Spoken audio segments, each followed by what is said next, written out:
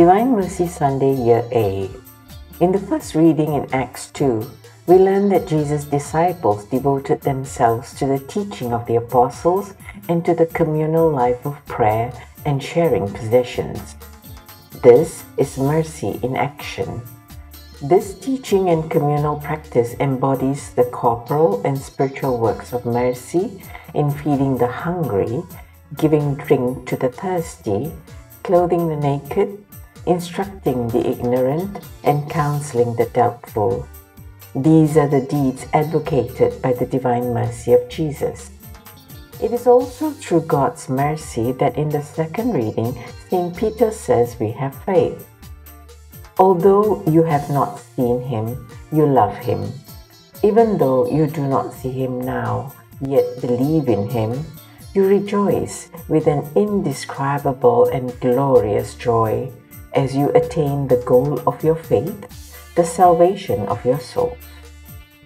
God's enduring mercy enables us to love, believe, rejoice, and be saved despite not seeing God.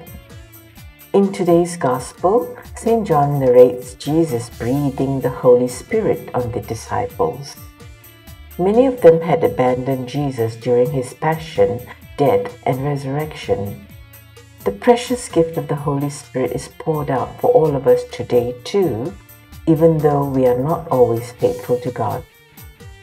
Thomas' doubting of Jesus appearing to the other disciples did not meet with admonition, but with his merciful love.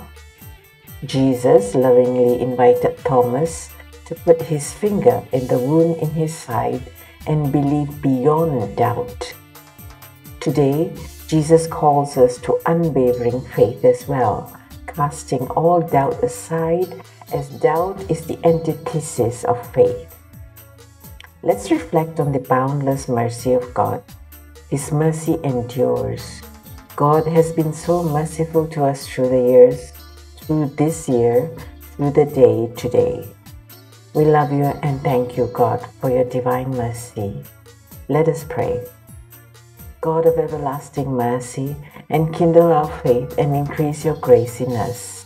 May we believe in you and lead a communal life of the corporal and spiritual works of mercy.